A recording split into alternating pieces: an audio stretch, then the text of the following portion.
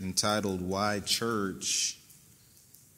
We're discussing some of the purposes of coming to church and being a part of the church and understanding what the church is. One of the major things that sets the church apart is what it believes and has to say about the person Jesus Christ.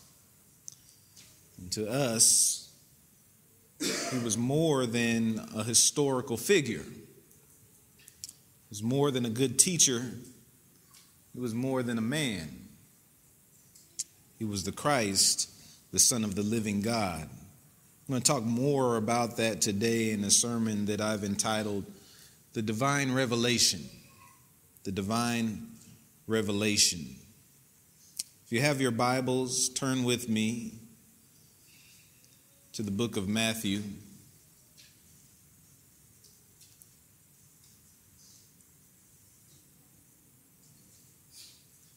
The 16th chapter.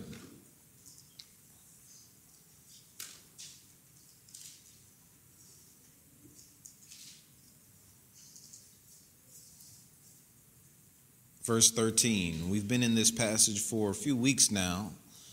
There's so much in it. Begin reading at the 13th verse, the New American Standard Bible.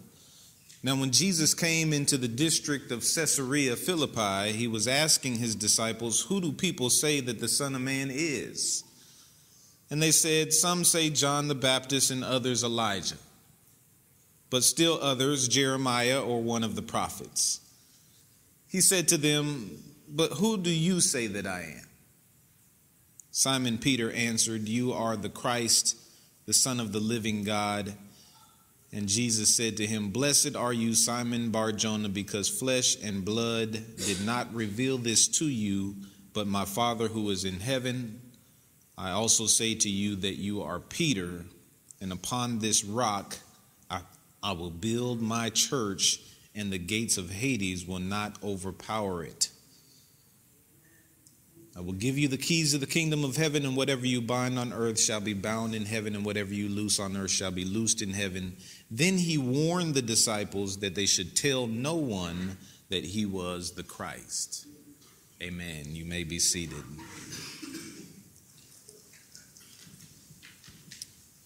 Join me for a word of prayer. Father, we thank you so much, Lord, for this time which we sit to hear and to heed and to take in your holy word. We pray your grace on our understanding, your grace on our ears, your grace on our lips. We pray your grace throughout this message. We ask that you would have your way, that your word would be exalted. And we thank you, Lord, for giving us a heart to heed it and its instruction. In Jesus' name we pray. Amen. I want to quote John MacArthur as he responded to a statement made by L. Ron Hubbard, the founder of Scientology, who claims that Jesus never existed as a person,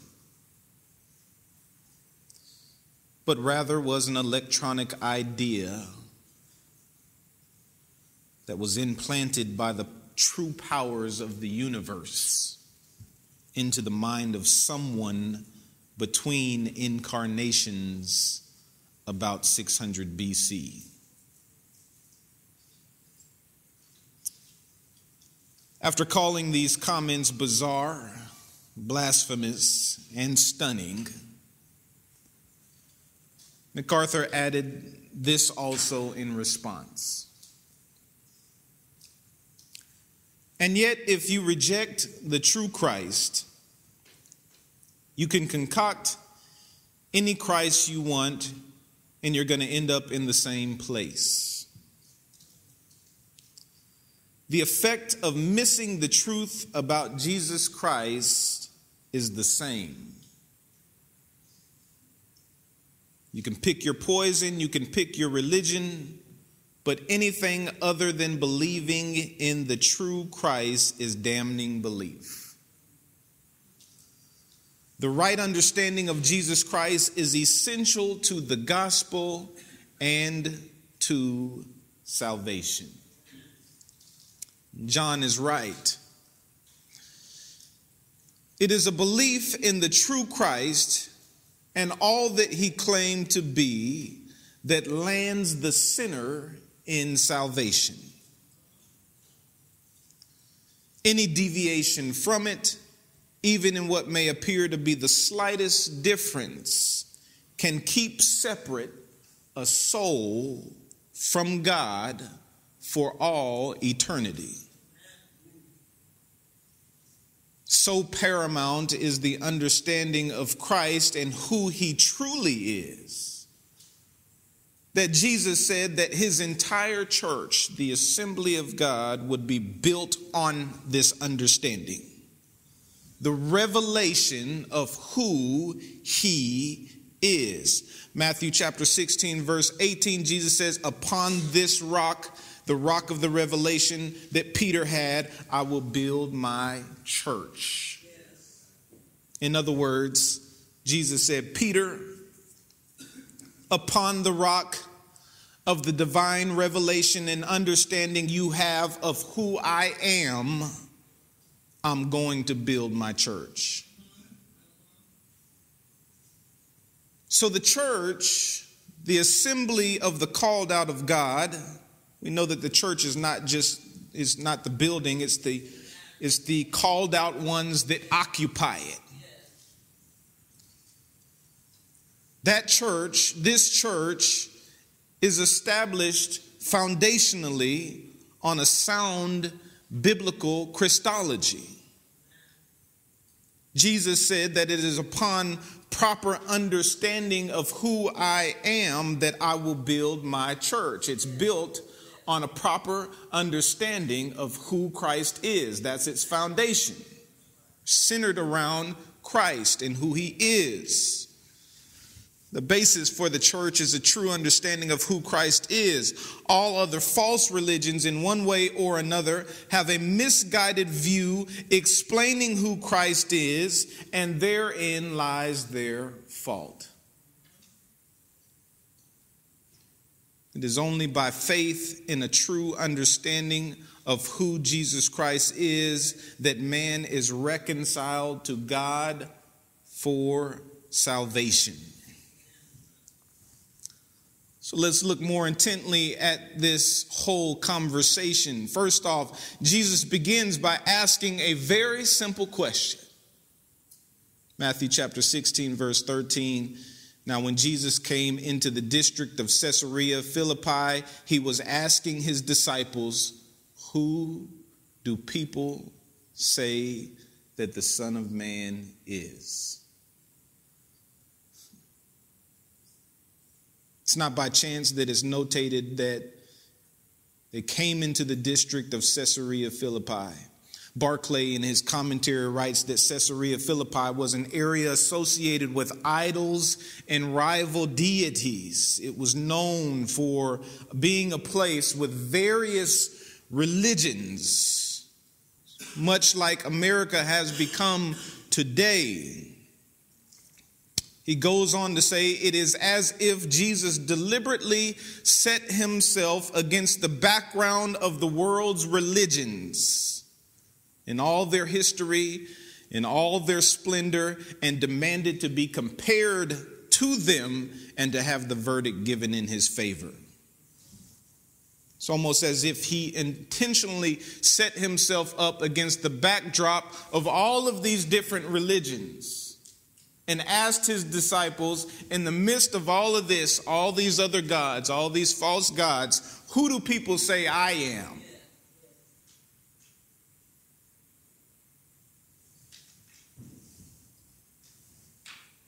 Today we live in a society that embraces all sorts of religious systems and beliefs.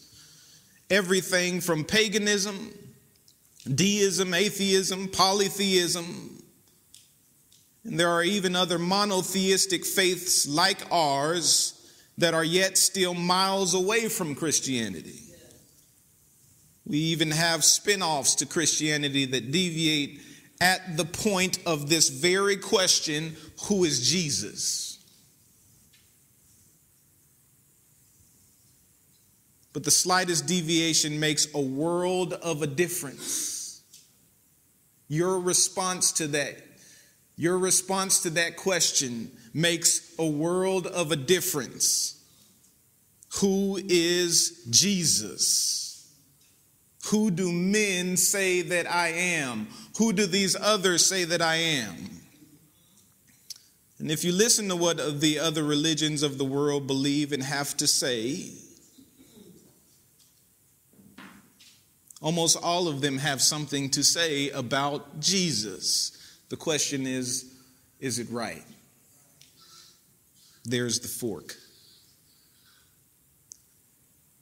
Christ is such a powerful figure. The things that he said and did were of such significance that his contribution to the world could never be ignored, even if they wanted. He must be addressed.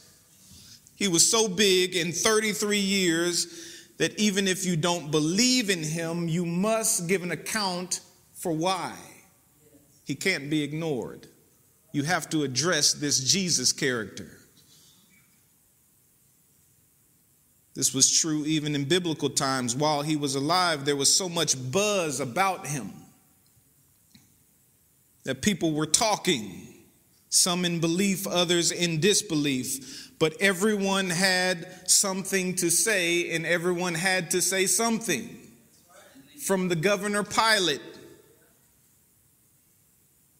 to the beggar on the road, everyone had to answer the question, who is Jesus? Who is he? And even today, every one of us, everyone in the world must deal with that same question, who is this Jesus guy? The world must answer the question, who is Jesus? And the church must answer it. The church must answer it. The church is here to answer it. And the disciples shared some of what others were saying in verse 14 in Jesus' day. And look what they said. They said, some say that you're John the Baptist. This is what some people are saying. Others are saying that you're Elijah. But still others, Jeremiah or one of the prophets. Look at the mixed reviews. So many people saying so many different things. And isn't that like it is today? So many different takes, perspectives, and views on Jesus. I want you to notice, however, that none of these others were accurate. Or completely accurate, I should say. And the same, again, is true in this generation. If you want to know who Jesus is, you cannot make the fatal error of heeding the ungrounded opinions and explanations uttered by the mouths of men alone, especially unbelieving ones. What he says and what she says is not always the best way to get an understanding about anything. So what do? We go to the Bible. The Bible is a divine book. That means that you have to have faith, don't you? You have to believe that God is. He who comes to God must first believe that he is. That he's a rewarder of those that diligently seek him. You have to have some measure of faith, and we have chosen to place our faith in this divine book and its author. It's been preserved by God through history, despite the demonic attempts to destroy it over the years. It is God's word. It is infallible. It is inerrant. It reveals who Jesus is. And it's not any man's take on Jesus. It is God's take on who Jesus is. You see, God wants us to know who this figure in history, Jesus, is. And so many wonder. And in wondering, end up listening to the words of men and their opinions. But why not listen to the word of God instead? I know what you're thinking. Does that mean that we can't believe what anyone says? No, that's not what I'm saying. Let me clarify. If a person is speaking biblically, they're not just giving their opinion then, or the opinions of men. They are telling you what God's word says, and therefore can be considered credible so long as they are interpreting the Bible correctly. So it's not about what others have to say about Jesus. And that was Jesus' point to the question, who do other people say that I am? To point out that all these other views are misguided and wrong. It's not about what other people say, it's about who God says Jesus is. In Matthew chapter 16, verse 16 through 17, he points this out when Peter says, "You are the Christ, the Son of the living God." There it is, there's the truth. That's who he is. But look what Jesus says in response to that. "Blessed are you, Simon Bar-Jonah, because flesh and blood did not reveal this to you, but my Father who is in heaven." You know what he said, Peter? You didn't get this from he say, she say. You got this from God. Our understanding of who God is comes from God. Our understanding of who Jesus is comes from God. He said, Peter, what you just said can be trusted. You said it, Peter. You are a man. You said it, but it can be trusted because what you just said about me came from God and not man. Anytime someone speaks in line with God, how do you speak in line with God? When you line up with his word. Anytime someone speaks in line with God's word, the individual's words can be trusted.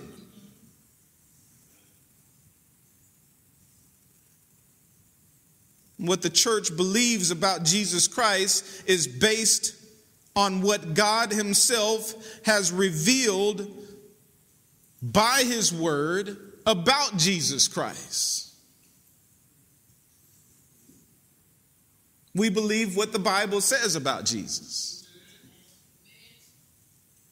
It's not based on the fallible ideologies of mere men. Now I want to hover over this revelation that Peter had about who Jesus was with a magnifying glass, if you will. And look at this revelation that Jesus himself so positively and certainly affirmed. He affirmed what Peter said. And this is, yes, Peter, you've got it. Matthew chapter 16.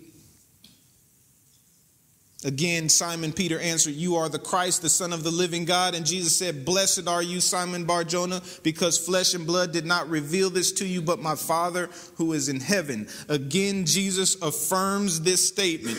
He doesn't deny it. He doesn't alter it. He doesn't modify it at all. He himself affirms that he is the Christ. By the way, Christ is not Jesus' last name. Jesus Christ. Christ is a title. It's an office. Jesus the Christ. He affirms that he is the Christ, that he is the Son of the living God, and that's who he is. Now, the theology in this short statement here is amazing. In 10 words, Peter speaks certain truths about Jesus that distinguish what Christians believe from a whole gamut of other beliefs. Here is the fork in the road that leads to two distinct destinations, heaven or hell. Who men say that he is, and who does God say that he is, and therefore who does the church say that he is? First, Jesus asks, who do men say that I am? Then he asks his disciples, who do you say that I am? And that's when Peter speaks up and says, you are the Christ. So what the church has to say about Christ differs from what others have to say about Christ. It's what makes this body distinct. It's what makes the ecclesia, the assembly of God, different. Is who we say Jesus is.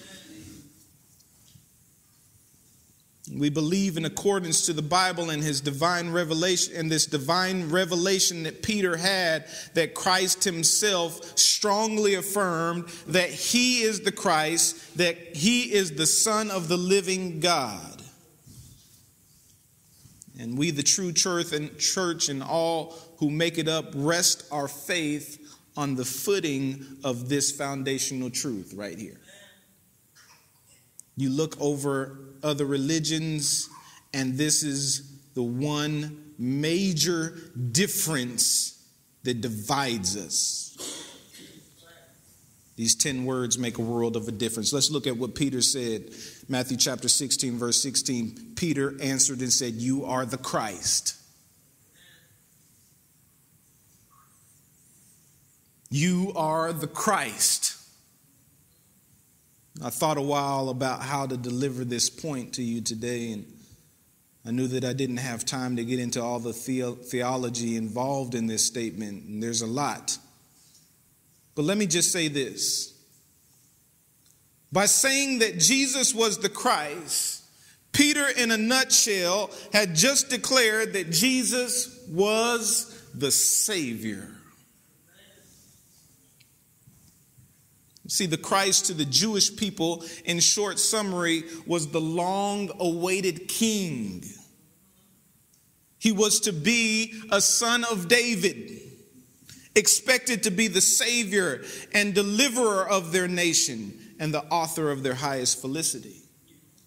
That's who he was. Matthew chapter 21, verse 9, when Jesus was coming into Jerusalem before he was crucified, the crowds, they went ahead of him, and those who followed shouted, Hosanna to the Son of David. They knew who the Messiah was to be. They knew what prophecy said about the Messiah. Blessed is he who comes in the name of the Lord. Hosanna in the highest. Hosanna means, oh, save. They were saying, save us. Why? Because they knew that the Messiah was to be a Savior. They understood that the Christ was a Savior. But they misunderstood the way in which he intended to save them. They thought from Rome's kingdom. They thought from the kingdoms of man. But as we now know, it was from Satan's kingdom, the kingdom of darkness. He came to deliver us from eternal separation from God in hell. The word Christ in the Greek means anointed. It's used in the Septuagint, the Greek Old Testament, hundreds of times. It was the Greek interpretation of the Hebrew word Messiah. Christ Messiah, same thing. And the word was used other times in Scripture to refer to someone or someone's who were anointed in semblance of being divinely appointed by God for a work. Kings, prophets, priests were all, quote unquote, messiahs anointed. But Jesus was not just a Messiah or a Christ. He was the Messiah, the anointed one. He was the Christ, and the Jews understood the difference. Old Testament prophecy was clear that there was a distinct figure who would come as the Messiah. Not just someone who was anointed for a special work, but the anointed one. And that's who Christ was. He was the Messiah. He was the Christ. He is a culmination of all the previously anointed offices in the Old Testament. The offices of priest, prophet, king. He is the zenith of every one of those mediating offices, and he now perfectly serves as mediator between God and man, as our deliverer, our Savior. Hebrews chapter 8, verse 6, but now he has obtained a more excellent ministry, but as much as he is also the mediator of a better covenant, which he has enacted on better promises, referring to Christ, our high priest. Our high priest, he's our prophet, he is our king. His miraculous ministry on earth filled with teachings as the prophetic voice in which he spoke as the mouth of God, that's prophet. His sacrifice on the cross on behalf of humanity, in which he offered himself up as both the offerer and the offering for the sins of man, paving the way for man to be reconciled to God and therefore inherit salvation. That's our priest, our high priest. His resurrection from the dead in semblance of his conquering heroics over sin and death and over all the power of the enemy, that's his kingship. He is the consummation and final expression of all that God was showing us in the Old Testament. It all pointed to him. The priests, the prophets, and the kings were all just interims holding the seat until the Messiah, until the Christ showed up, Jesus, our Lord. And as our Messiah, as the Christ, as Peter declared, you are the Christ. He serves as our high priest. He serves as our mediator. He mediates on our behalf to God. As prophet, he mediates on God's behalf to us. As king, he mediates the rule of God over man, Lord and King. So when Peter says you are the Christ, he's saying you are this person, this long-awaited anointed son of David who would operate as prophet, priest, and king, delivering us to salvation. That's what he said. You are the Christ. And that's who he is to us. Not to the world, that's who he is to us. That's who he is to the church. He is our Christ. Judaism, as it did then, so it does now, still operating under the old covenant, specifically the Torah, rejects that Jesus was the anticipated Messiah. They rejected him then, they reject him now. They still look to the coming of a Messiah. They look for a future Redeemer. John 1:11 says that he came to his own, but his own did not receive him.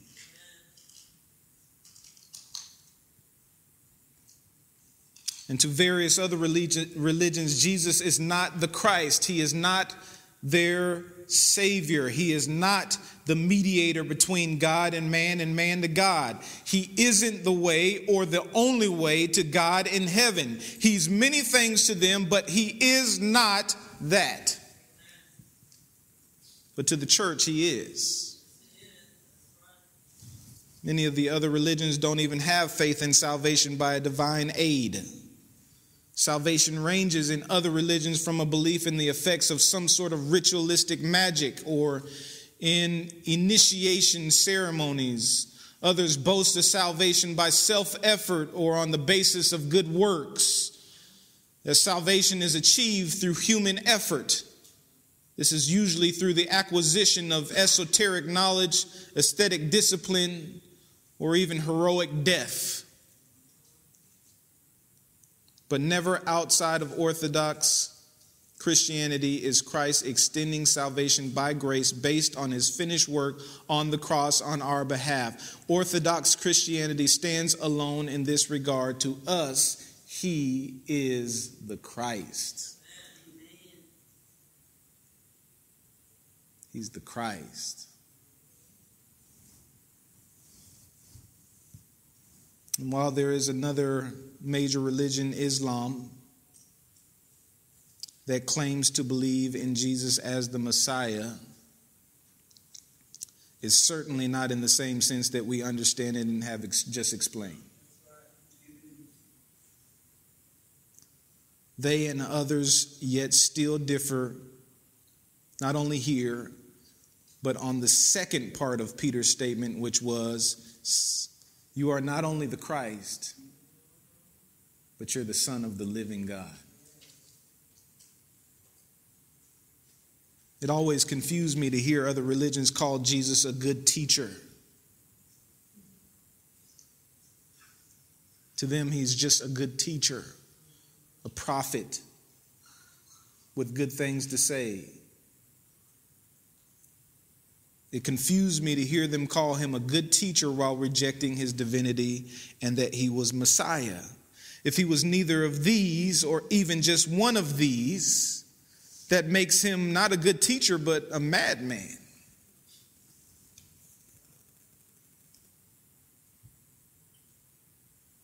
See, he's claiming to be God.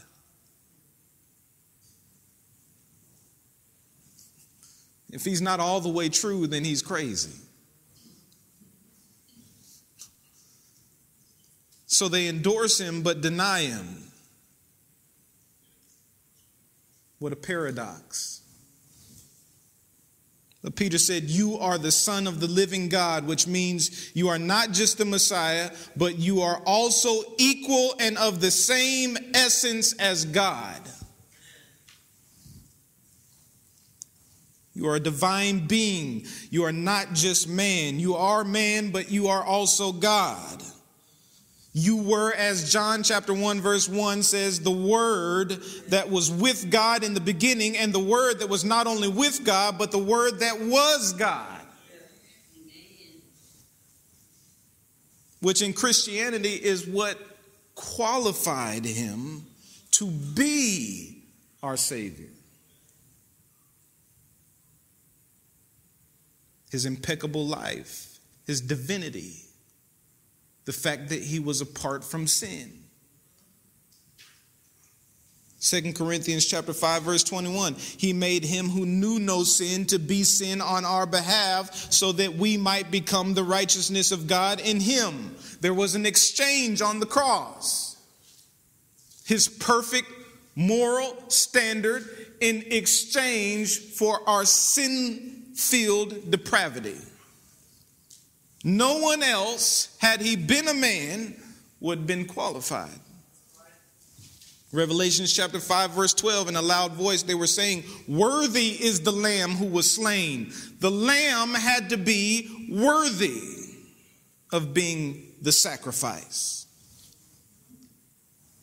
You see, God showed us in the Old Testament that the sacrifice for sin had to be worthy. That meant that it had to be perfect. It had to be without sin. And the way that he showed this in foreshadowing is he required that the lamb be without spot or blemish. They had to examine it for days to make sure that this lamb that was offered as a sin offering to atone for the sins of the people, it was a perfect lamb. And he was showing us then Christ, the Son of God, apart from sin, who would be offered on our behalf. If Christ was not divine, he was sinfully blemished like every other ordinary man. If he was just a man and not God, his sacrifice is insufficient. Anything short of perfection was insufficient.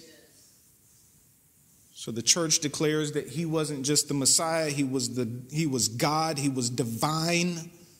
The church is founded on the revelation that he was fully man and fully God, all at the same time, that he is the second person of the Trinity, the incarnation of God, the Son of God, and the Savior.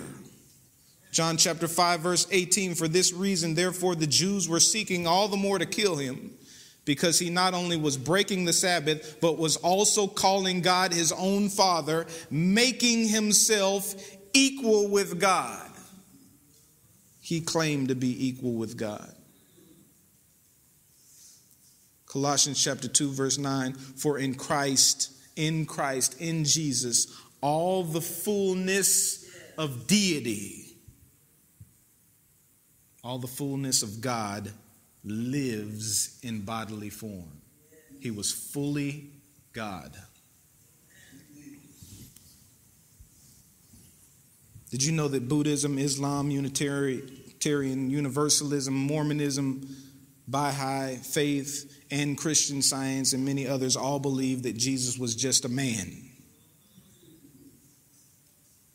According to a study conducted by the Barna Group, 44% of all adults in America either are unsure or believe that Jesus was only a religious spiritual leader and not divine.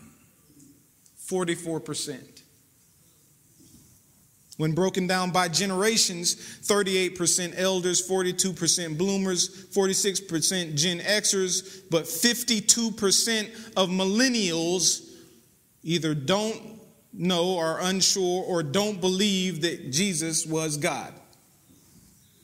And if you notice, the percentage climbs with each generation. If we continue at that rate,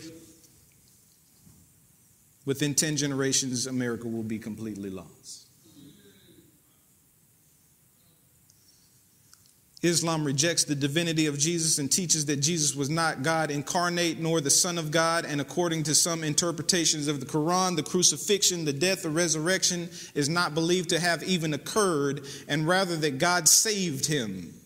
Mainstream Muslims believe that Jesus not only did not physically die, but was instead raised alive to heaven. A little bit of the truth with a little bit of the lie.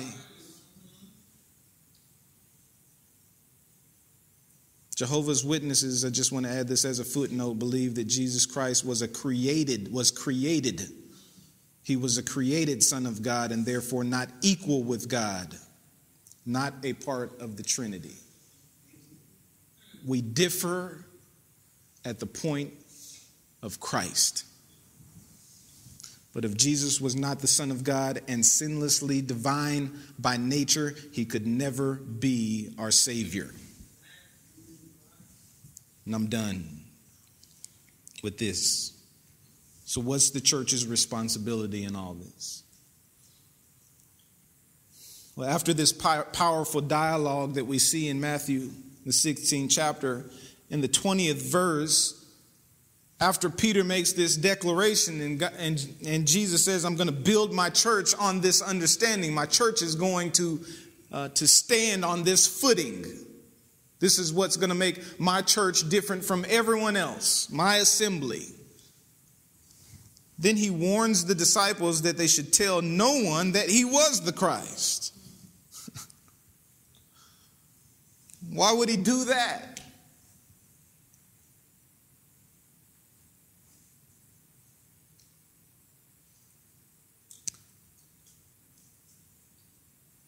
Very important to understand that. The reason why he told them not to tell anyone he was the Christ is because they needed to understand what all that meant first.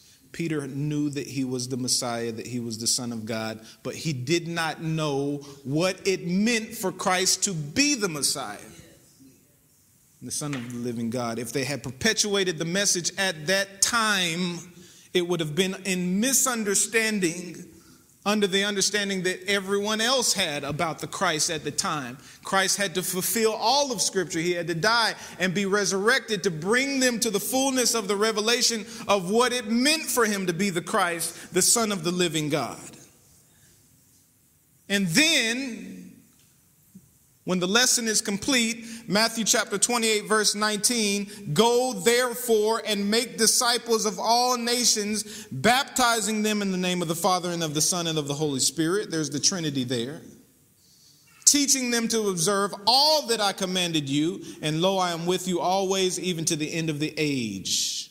So the instructions then were not the instructions later, because they needed to fully understand what it all meant. So Jesus said, hold the thought. Let me finish giving you understanding of what it is that I'm saying. Once they had it, now go. So now, not then, now the church has been greatly commissioned to take this message that he is both Christ, Messiah, and the Son of the living God to the world.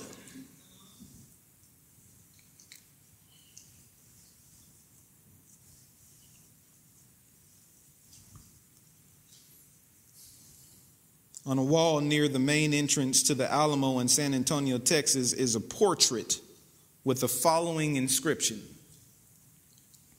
James Butler Bonham. No picture of him exists. This is what the inscription says. This portrait of his nephew, Major James Bonham, deceased, who greatly resembled his uncle. It is placed here by the family that people may know the appearance of the man who died for their freedom.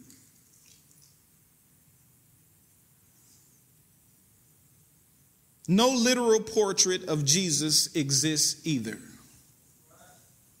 but the likeness of the Son who makes us free can be seen in the lives of his true followers. As Bill Morgan. You see, it is the church's responsibility to perpetuate this revelation that Peter had, to not only believe it and to understand it, but to share it.